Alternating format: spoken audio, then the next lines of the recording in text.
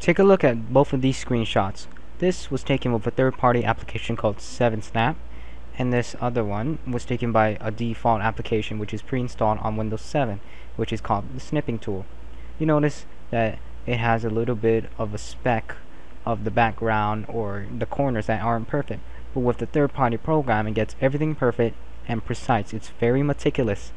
So if you want this just to be very like pretty much a perfectionist like me, I'm just kidding, but I will provide this in the description. It's called 7Capture. Once you arrive at this page, just click on download now. You should have a setup in your downloads. If not, maybe you save it somewhere else, but just double click on it and run it and just go ahead and install it. After you're done with the installation, you should have an icon which is called 7Capture. Just double click on it. The program should pop up.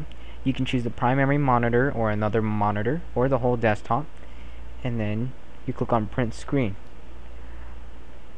Now you don't always have to open up the program. You can just use print screen and paste, but this is very easy. So if you want to do Windows to get everything precise, which is what this program was made for, let's say we have Google Chrome. We'll make it a bit smaller.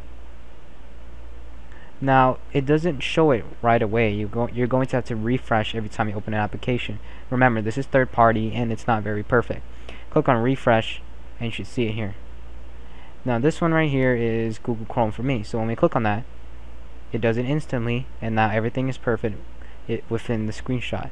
There are no mistakes and everything looks precise. That is pretty much the program. You can save it and save it somewhere on your desktop or your documents. That is the program called 7Capture.